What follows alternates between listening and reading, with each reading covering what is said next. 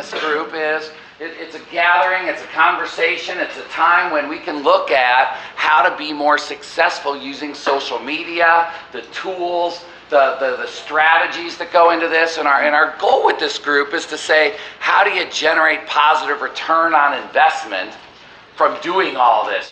We're going to have you build your own social media plan.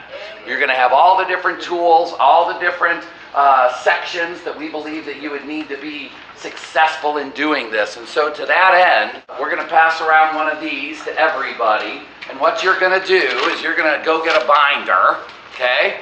And it's very difficult. You're going to take this and you're going to stick it inside this binder. And then you're going to, throughout the year, just simply insert. Maybe it's harder than I think. Okay, spend a few minutes on this when you get back to the office today.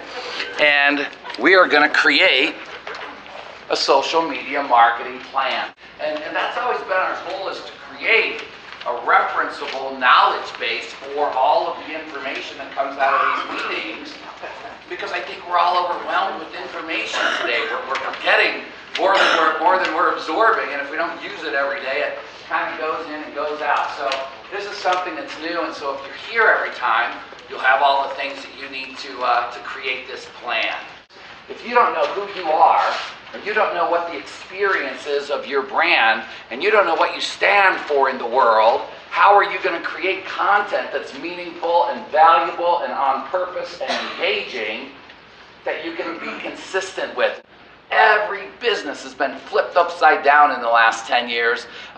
Not even just because of the economy, with the way that business has to be done, with the way that we have to engage our clients, what our customers expect from us, what our employees expect from us, how organizations are creating tribes as opposed to, having people who work for me. The whole world is flipped upside down, and so some of the things that we've talked about in the past as far as changes that have occurred include the change in the control of the message. We're not in control of our message anymore. We're just trying to influence and guide all of those customers and all those people who know us to write good things, because I can go out and run a blog post about what you did to me, and that's now who you are in the world, right? And any of us can do it at any point in time. That is a huge fundamental shift that's never occurred before. One of the ways I think the world has changed things is by forcing companies to say, I'm going to build a more intimate connection with you, and I'm going to speak in plain English.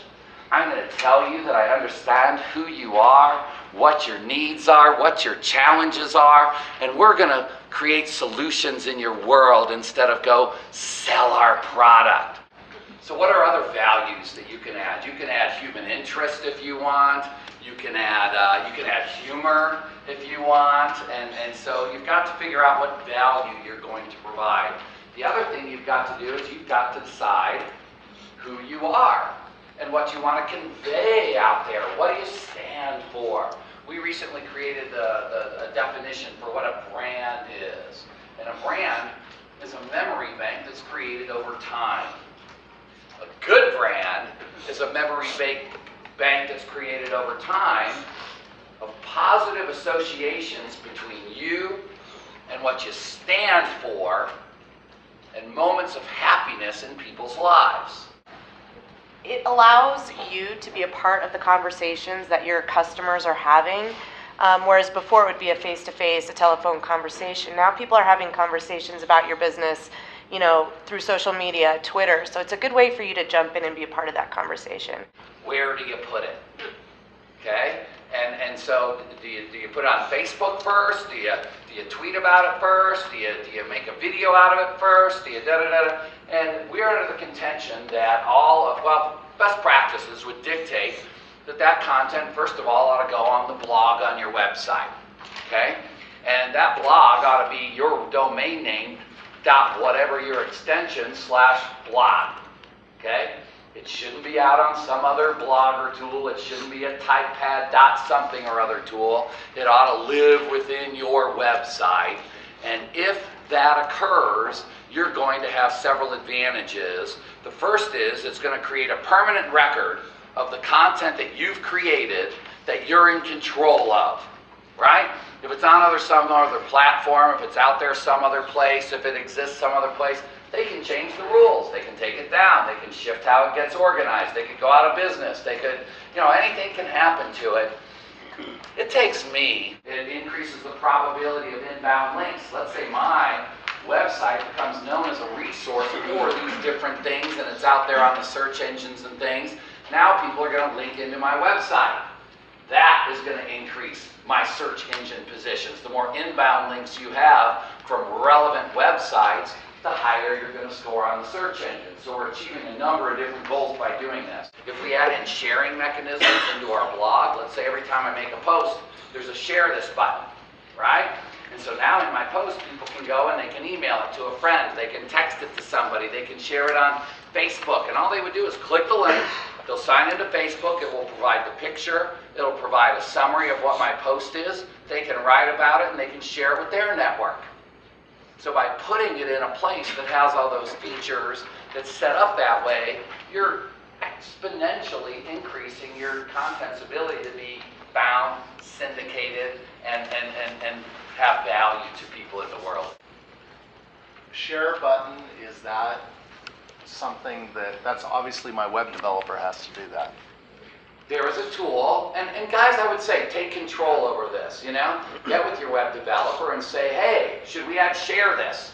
And that's the word. Should we add share this to all of our blog posts, to all of our content on our website? How should we do this? And it's a very simple little thing that a person can easily add into any website. And then follow up, can I add that on Twitter and Facebook, or is it only my web page? It'll be on your web page. Those channels have their own mechanisms for perpetuating content. So this would be something that goes on your website. Yes? Yeah, typically, I think there's even a plugin for WordPress or Blogger. It's just an add this or share this kind of thing. So, what are inbound links? Inbound links are people that are creating a link at their website to you. Okay? So inbound links help your search engine optimization. Outbound links take away your relevance on the search engine. So you don't want to create a bunch of things going out because you're saying, I'm not an expert on this. Go over there if you really want information. If the whole world were linking to your website, Google would think, this is a good website. We ought to rank it a little bit higher. Another thing about inbound links, though, you can also, right now you can write great content, but if people don't know you exist, then they won't be able to find it. So if you can look for opportunities to guest blog, then you've got backlinks going back to your site. And so that's how people find your content, is if you can go guest blog somewhere else that already has credibility, then they'll find your content that way. Then they'll start following you directly. Assuming your content's here and they go over for more on that topic, right? Correct. Very good. That's a great strategy. Yes? Do you think you should just stay with an editorial on a blog, or the video, add a video, does that enhance it or draw more attention, do you think? I would say absolutely 1,000% yes. And my contention is going to be that anything that you have of importance to generate, follow these same rules, and even if you're creating a video, put it in a blog post, optimize it, have all those functions and things, and then embed the video, embed the white paper, embed the article, embed the whatever, and use this always as the tool. So that's how people sort through information. So you've got to give them the ability to decide what they want to consume from you or not, and figure out what you're known for. Then you've got your base of content. Then you're going to start getting it out there to more people. And so the first thing you want to do is share it. You want to get it out to your Facebook, here's what we're working on now. To your Twitter, here's the articles that we posted. If it's visually stimulating or interesting like that, Pinterest, maybe you're going to pin this and put it up on your Pinterest. You're going to have the RSS feed perhaps on your LinkedIn page. And so now you're going to start saying, okay, let's start disseminating this out there and encouraging more engagement than I would have gotten if I just posted it at my blog, right? How many of you guys go to certain websites all the time and see if somebody posted something new? Few, right? How many of you might use an RSS feed to say, let me know when something has been posted? Probably more. How many of you would just follow me on Facebook or Twitter and say, if you've got anything new, this is how I'm going to know about it? Okay, a few more. How many of you would say, you know what, I'm on their e-newsletter list, I don't need to do any of those things, they're just going to send it to me each month and I'm going to read it? A few more. So, if I want to reach you guys in this room, what do I have to do? Oh, no option, because you're going to pick and choose. And if I don't play that way, you're going to say, all right, I don't need you. I like to, when I do it for my blog, it's like 4 places I'm posting now, I word it a little differently for LinkedIn, for Facebook, for Twitter. You don't have much room, of course, you know. Even Pinterest now, I take each blog post and I post it to, I have a board on Pinterest that's Bloomberg Social Media, Tutor, blog. But then I'll also cross-post it on Pinterest, depending on the topic. If it's on Pinterest, the topic of Pinterest, then it goes to my Pinterest blog. If it's on Twitter, it goes to my Twitter board, I mean. Yeah. So I like to word it just to make it more interesting and to try to angle it a little to who's tracking with me on each one. But I do think you'll get a better response if you were to look at it in that medium and say, I should write it like this. Well, another thing about the summary, you don't want to give the entire story away from your content. You want them to come back to your content because then they'll stay, they'll read other articles, they'll see what you have in the sidebars. Right. So if you give them everything that they can read in an RSS reader, they may never come to your original content. Now you're going to put out your content as being a thought leader. Here's new concepts, here's new ideas, here's new trends. It can't just be like, hey, I'm George and I think this. It's got to be, here's a trend, here's examples, here's ways to prove it, here's something that a newspaper might want to pick up or that somebody might want to share and say, wow, they're really thinking over there at that place. What are your favorite syndication tools For which? for disseminating this information? It's I mean, all- like a dashboard or whatever. Oh, you mean on social media? Okay, so basically you could go through and you could just use share this. Hootsuite is my favorite. That is probably in the price range for most people in this room. We also use a tool called Radiant 6, but the buy-in for that is something about $1,000 a month. Now it's commensurately larger in scope and capability for what it does.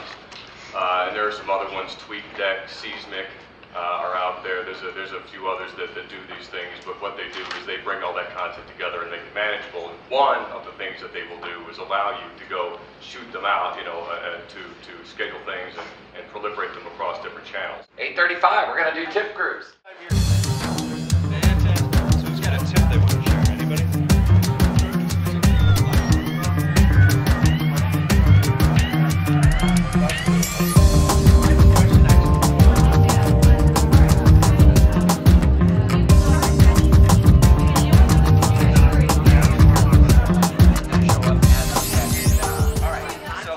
The quick tip, though, that we were all talking about back there, the 4 of us, was... It was 5 until the governor left. 5, yes, of course, was to keep your personal and your business separate.